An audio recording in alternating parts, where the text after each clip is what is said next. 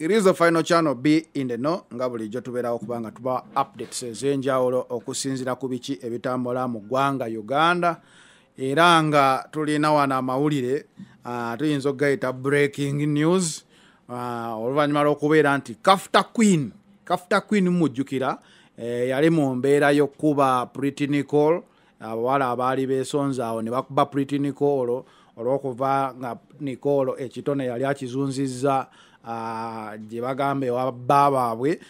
Omusango guno gwasalibwa era Kafta Queen ono n'asalibwa emyaka 7.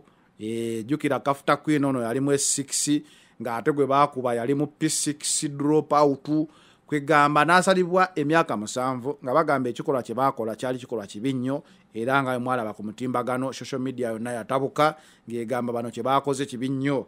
Wabula family ya Kafta yakola okujulira nekola appeal mu High Court ng'egamba omusango baagusaze naye obukambwe bwabadde bungi nnyo engeri bano gye bali baana bato oli yali akaweza myaka 18 oba n'emyezi emekaawo kwegamba oweza emyaka 18 bakuweera ddala obeera ddala ng'omuntu okuze naye bagamba abaana bano baali bato so bano ne bawaayo apiiru yaabwe nga bawakanya ensalawo ya kooti eyo era nga bo bagamba obukambwe bwakoleddwa bonene nnyo. Nange nno nina ebizibu omwezi guno nga gutandika batrafiki bankuba ekipapula mbo akapande kasoma 70 nvuga 71 sewo omusajja nankuba ekipapula kya mitwalo 2 nangamba nedda ne muganda kati 70 eno 71 batugamba kasitamba dde nkyali muzi 70 ndi nakinsimbula kyabiri era kintuddemu government weti eteeka libateeka ekipapula tojja kisasula naye amawulire genina wano gasanyu nti Kafta Queen ono oluvannyuma lw'okukola apiiru yaabwe mu High Court Kafta Queen ateereddwa oba kooti eragidde Kafta Queen ateerwe bunnambiro era essaawa eno mwe mwenna abaagamba nti Kafta Queen ono ateerebwe oba ateebwe ndowooza essanyu liba buganye oba litubuganye oluvannyuma lw'okubeera nti Pretty Nicole naye baamukolera ebirungi byonna nga balowooza kaana kato kaana kaali kaseguka dda ku ssomero kaddukayo kagamba abasomesa bakasaba ebijanjaalo kwegamba wesanga ke kaali kabitwala nayo ndowooza ne kooti yatunuulidde okwo negamba nedda tetuyinza kuddira muntu waati ayonoonese netumusibira omuntu ali mu S6 ayinza okugasa eggwanga mu maaso ng'ono talina kyagenda kugasa ggwanga waba takyusiza ku nneeyisa ye. So enneeyisa ya Kafta Queen enneeyisa ya Pretty Nicole eyinza okuba y'emu ku nsonga omulamuzi ono owa High Court Margaret Mutonyi judge bamuyita Honorable Lady Justice Margaret Mutonyi yasaze omusango guno mu Court of Appeal mu High Court yagambye ati the Republic of Uganda in the High Court of Uganda held at Kampala criminal appeal number 007 of 2023 arising from Chira Court case number 61 of 2023.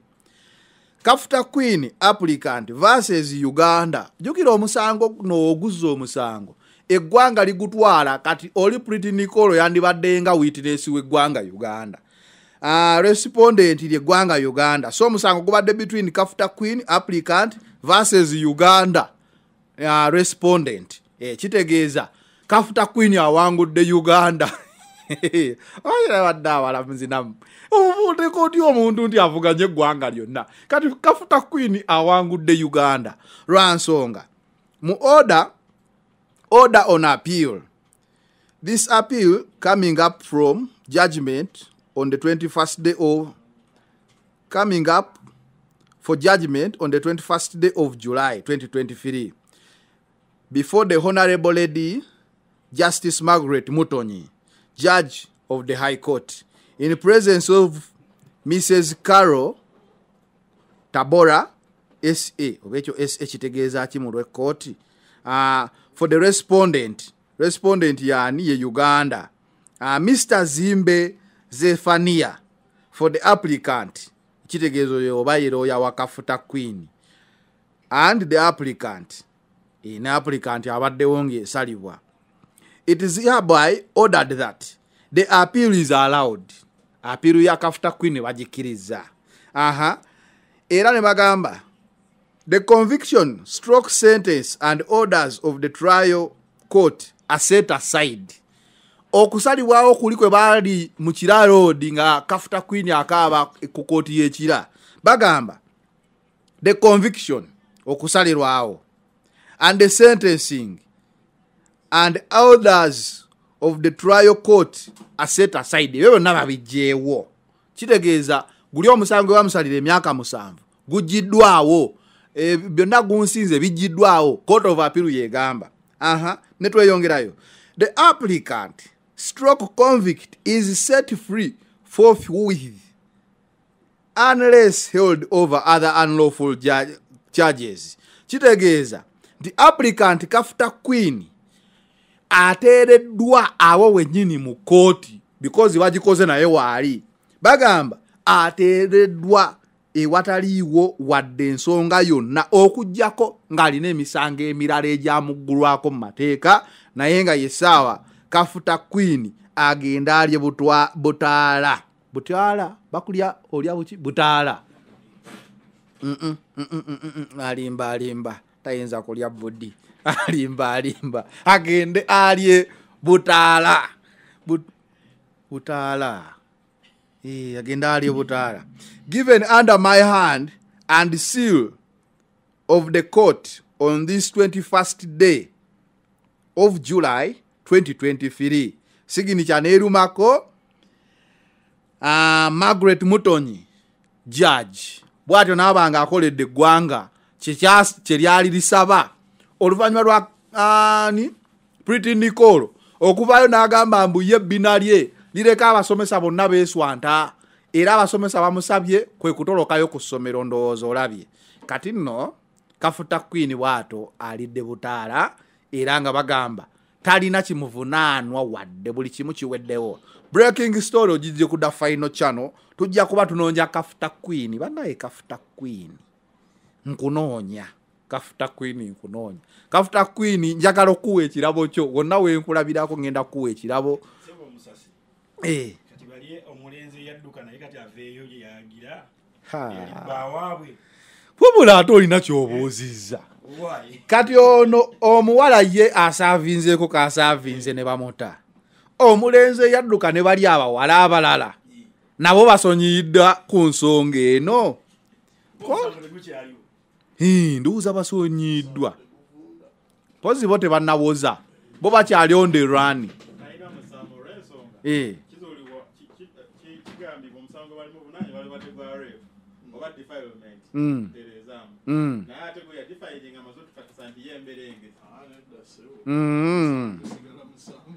Ekitegeeza bba waabwe Kafta Queen n'ekirabo kyo.